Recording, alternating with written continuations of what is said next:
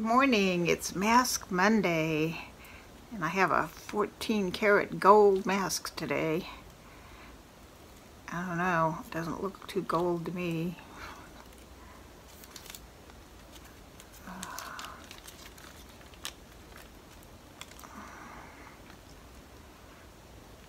Is it 2 layers? I don't understand. Oh, there it goes. It's on two layers.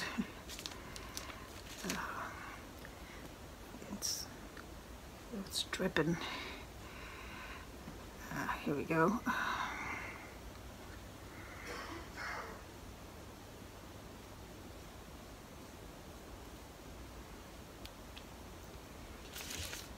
This is the package. It's trying to hold it up without it dripping all over. Got it at Target. And as usual, I forgot to bring something to wipe my hands on. I'm just going to wipe it on my pajama bottoms because I'm going to wash them anyway. Hopefully it doesn't stain them. This isn't as cold because I got smart. I still have my electric blanket on, so I shoved it under my electric blanket for a little bit. Warmed it up a little bit. I have a high school tag. I got this from Kimmy's boxes, and don't remember where she got it from, but anyway, it's all about your high school years.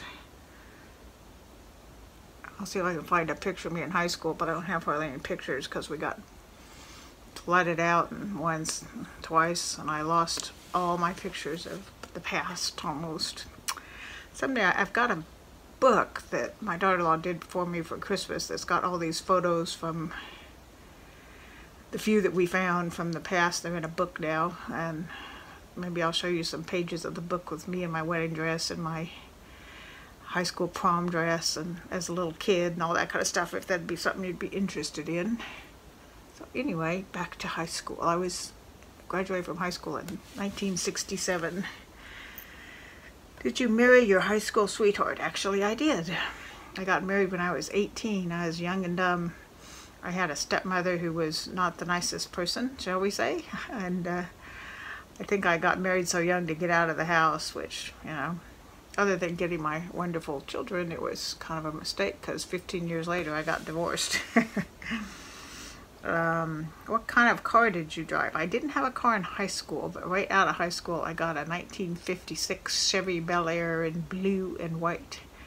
Love that car. What kind of job? Well, in high school I babysat. My first year of college I worked at a place that was like a Foster Freeze on one side and a KFC on the other, but the kitchens were the same, so you could run back and forth between either side. Where did you live? I lived in San Diego. Well, it wasn't San Diego proper, it was a suburb of San Diego. Loved it. It was a great place to be a teenager because there's the beach and surfing and all that, and then you could go up, there's mountains, you could turn around the other way and go up in the mountains. San Diego's a great little town. Lots to do there. They have the world's biggest, best zoo there. One summer as a teenager, I was an intern at the zoo, and every Saturday I would take the bus down to the zoo in the morning, first thing, and do whatever job they gave me to do, clean cages or whatever, and then halfway through the day I was done, and then I could just stay at the zoo and then take the bus home in the late afternoon. It was great. Were you popular? Not really. I had friends in all the, I had friends with the jocks and with the smart kids and with the surfer kids, and I had friends in all the different groups, but I wouldn't say I was popular. Were you in choir or band? No. I sang in choir in church many years later, but in high school I didn't do either one of those. I can't play any kind of instrument. Wish I could, but I can't. Ever get suspended? No. Well, no, I don't think I did. I'm trying to think. been a long time. Would you go back to high school? No, I don't think so. I mean, I had fun high school years, but maybe if I knew then what I know now, I might for a little while, but going back young and dumb, no. Do you still talk to the person you went to the prom with? Well, yeah, sometimes it's my ex-husband.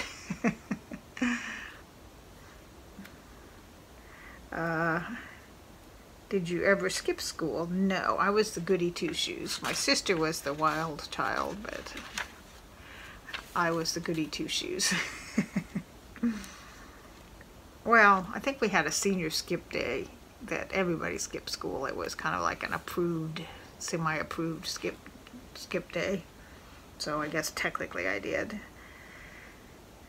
Did you go to the football games? Yes, everybody went to the football games. Favorite subject? It's a tie, I think, between history and English. I was more the liberal arts type person. Everybody in my family here that I live with, they're all the science and math people, and I'm the only liberal arts one in the house. Oh, I forgot to look when I started. Oh, here it's on my, I always forget that it's on my phone, the timer. I think this is 15 minutes and it's been 7, so we're halfway there. But we're almost done with the list. Let's see, favorite subject. Still have your, can't read my writing, yearbook. Oh, no, when I got flooded out, that got ruined, so I don't have my yearbook. I've gone back, and you can look at them online now. So I've gone back and looked, and I do have, I couldn't get it down. It's way up at the top of my closet. I'll see if I can find one, but I do have like the big senior portrait, so that's all I have. I don't have the yearbook. Did you follow your original career path? No, I wanted to be a teacher, and I ended up, I did my first year of college. I still had planned on being a teacher, but then got married at 18 and went to Japan and had kids and never really worked my whole marriage. So I ended up in purchasing. I just kind of stumbled in it. I had various and sundry jobs. I worked in shipping and receiving. I worked in the stock room, and when I worked in the stock room, I was always telling them what to buy. You know, oh, we're almost out of this. You need to buy this. And then pretty soon I got into being the one to buy it, and then, you know, went from there, and I spent probably 25 years in purchasing. Mostly hardware and stuff like that, nothing exciting. Not like, I tell people I was a buyer and they're like, ooh, clothes? And I'm like, no, nothing fun like that. Nuts and bolts and screws, more like that kind of stuff. Did have this one job I really enjoyed it. Worked there for 7 years maybe. It was a telecom company, and they needed all these obscure weird stuff because they were repairing telephones. And so it was like a lot of research, finding things that were obsolete, and sometimes I'd get to go out and run errands and get out of work and go run around in my car and do stuff. So I really enjoyed that job. But I got laid off. In fact, I worked three main jobs over 30 years, and I was a very loyal employee. Worked at one like 10, one 7, you know, just long times at each one. I got laid off from all 3 of them. So, you know, they want you to be loyal to them, but they're not so loyal to you. Then the last job I had, I was only there 2 or 3 years. Then I went out on disability. That was the end of my working career. Let's see. What was my style? I was kind of a surfer girl, you know, but in school, I mean, this is school in the 60s, you had to wear a dress, and it had to hit the middle of your knee. When you went into gym, they would check you sometimes if it looked too short, and you had to kneel down, and then if your skirt didn't touch the floor, then you had to either rip out the hem or get sent home. So as you know, this was the beginnings of the mini skirt. So at school, we were like, didn't want to wear these long, old, ugly skirts, so we'd roll them up, and then when we get to gym, we'd roll them back down so we didn't get caught. And you couldn't wear like spaghetti straps, anything like that. It had to be like a full top. Had to be a dress. Couldn't wear shorts. Right after I got out of high school, they started letting you wear pants at least. And then later on shorts, and now anything goes. Well, my grandkids, two of my grandkids go to, well, one went, she's graduated, but they, all the way through from kindergarten on up, they went to a private Christian school, so they had to wear uniforms, which I'm not mad about that. I think that's a good thing that they have to wear the uniform, so, you know, nobody can look down on somebody else because they dressed better or whatever. No, not so much mean girl stuff. Favorite shoes? I don't know. I know when I was younger, before high school, I wanted penny loafers, and my mom wouldn't get them. She got those ugly Oxfords, which eventually became in, the black and white ones, saddle shoes, I think they call them, too. But I hated those. I wanted the penny loafers. Eventually got them, but in high school, I probably just wore white kids. I don't even remember what I wore for shoes. Favorite thing to eat for lunch? I mean, one whole year, I think it was my junior year, I was on this kick and I had a bologna and cheese sandwich, and then I'd bring a little bag of barbecue potato chips, and I'd put the barbecue potato chips on the bologna and cheese sandwich, and I had that for lunch almost every day. I mostly brought my lunch. We didn't have a lot of money. Couldn't really afford for me to buy. I think I got it was 50 cents for a long time allowance, and then when I got in high school, I think it was $5 allowance, but that included lunch money, school supplies, whatever. So I would not spend it on lunches. I'd bring my own, so I'd have a little more money to. I mean, back then, it was, gas was so cheap. It was like under 30 cents a gallon. If we'd all chip in and we could get $1 worth of gas, and we could go cruising all night. So money went a lot farther back in those days. Favorite band? Most of my friends were Beatles people, but I just, you know, and they're like, oh, Paul, oh, Ringo, oh, you know, George, blah, blah, blah. And I was just not a real Beatles girl. I was a Beach Boys girl. I love the Beach Boys, still do. Been to their concerts live several times. My hair's not quite long enough to be in a ponytail. The back always falls out. I just put it in there for this activity. My high school hero. I don't think I had a high school hero. I didn't even date anybody from my high school.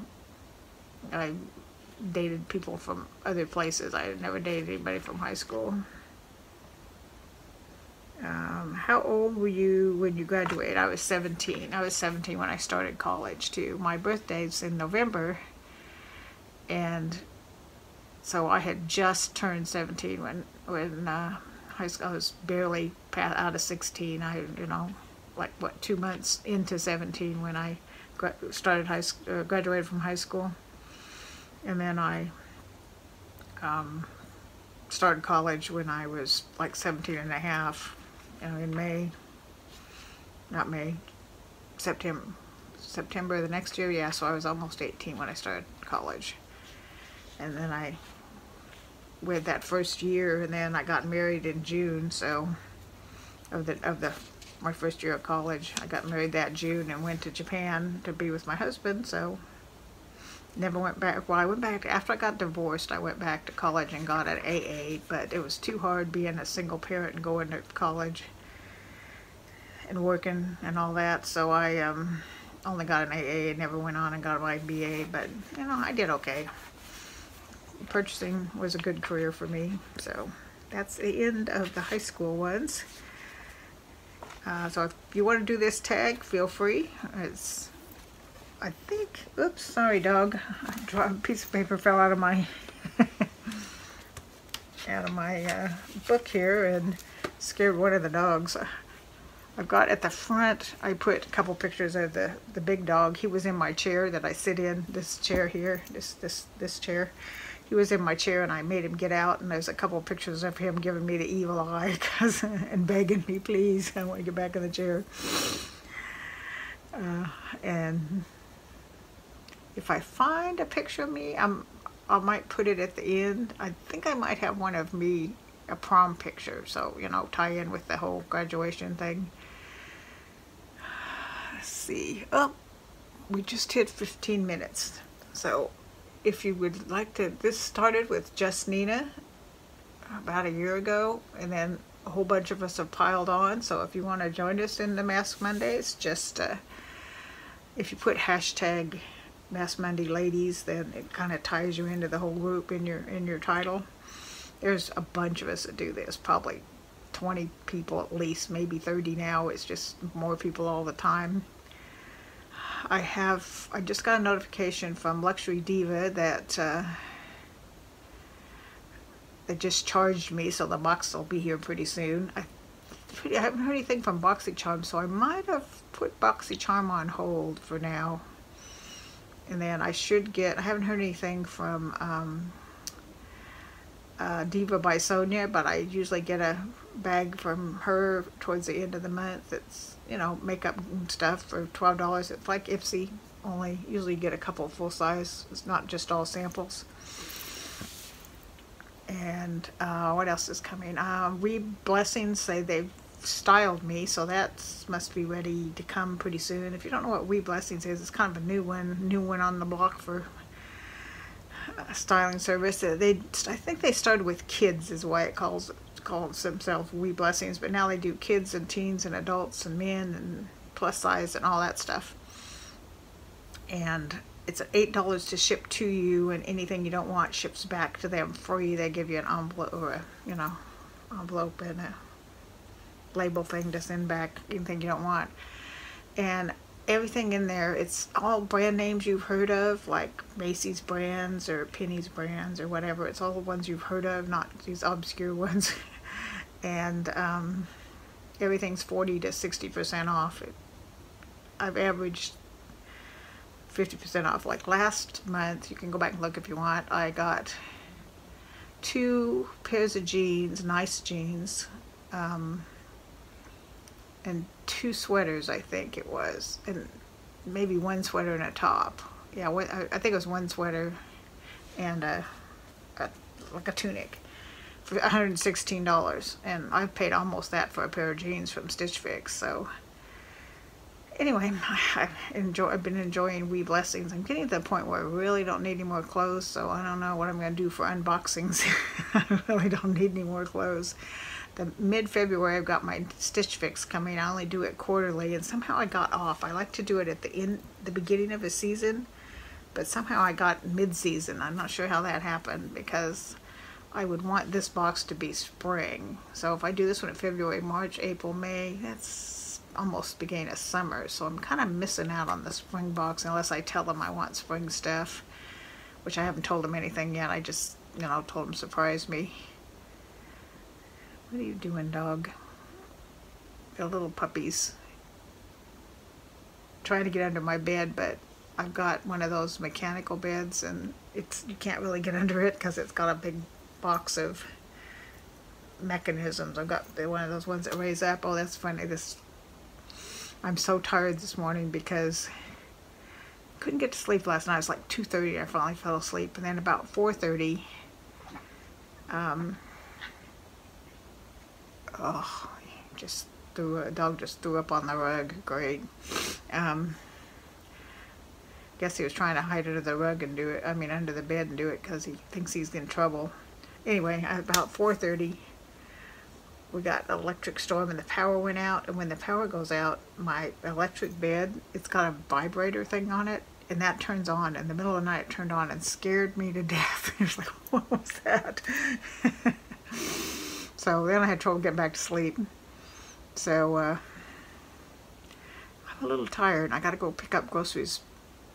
That probably, let's see, it's 10:30. I think they're supposed to be ready at 11. So I need to I still got my PJs on. I need to get some some clothes on and get out of here and go pick up the groceries. So anyway, if you enjoy unboxings, Mask Monday, on Fridays I do a Friday 5 where I take stuff out of my closet and have you help me decide whether I want to keep it or not. It was dresses last Friday. I think I have more dresses for this Friday.